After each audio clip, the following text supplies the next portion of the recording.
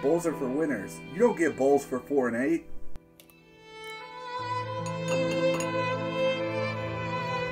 Sprinkles one last time for you, Mike.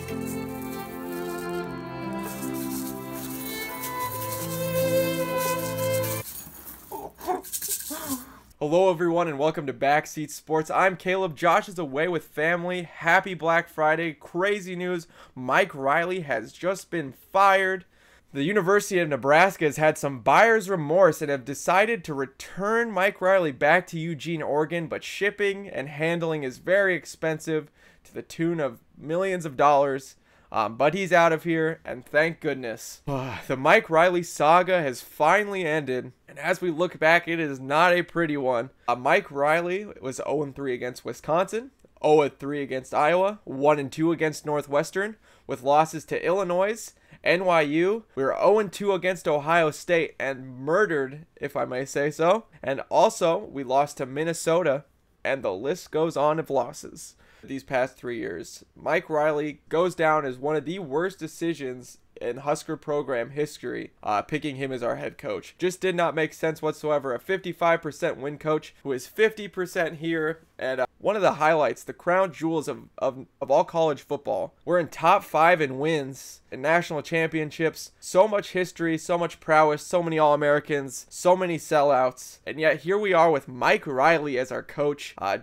He did not fit Nebraska football. He was not ready or prepared. His experience, he did not have any experience under the lights that are as bright as Nebraska. It's just a whole different animal when you enter kind of the hollowed ground that is Husker football. He brought it down to whole new lows we didn't know that we could go. The worst you could do as a coach at Nebraska, I think, is 7 wins and get away with it.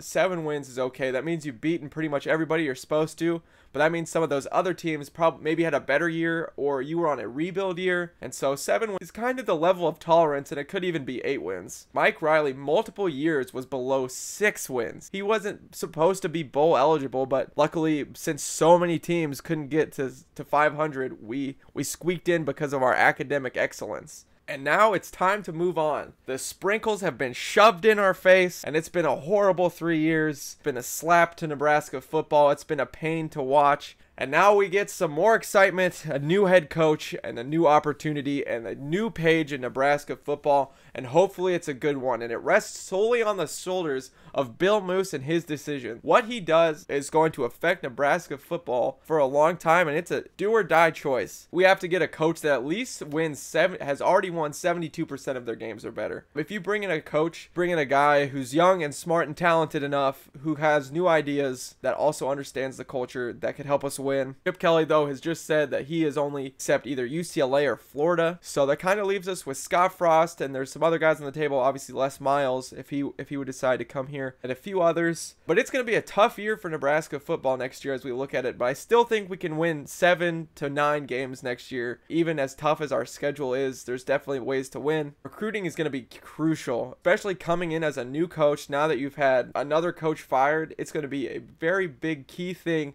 that we can get some semblance of recruiting next year and keep some guys. And I hope that the coach that comes in has a great staff that can be willing to do that. Let's also hope that the new coach that comes in doesn't just bring in yes men, but brings in guys who bring other new ideas to the table, that are trying to better the team, not okay with status quo, that are trying to win. That's going to be a key thing for Nebraska football next year. So here's to another Nebraska football season. Just one that's I've just been kind of waiting to get over, which is sad because you look forward to Husker football. Great 12 weeks, these 3 months of the year. Ton of fun. And just such a bitter taste has been in my mouth for the past 3 years. Talking obviously more about recruits and as coaching stuff comes out more, there'll be tons of excitement, so much debate. And as always, we'd love to hear in your comments, what did you think about this year for Nebraska football? Let us know down in the comments below. Always like, comment, favorite, and subscribe. We love to hear what you have to say. I'm Caleb. Josh is somewhere, and this has been Backseat Sports. We'll see you next video.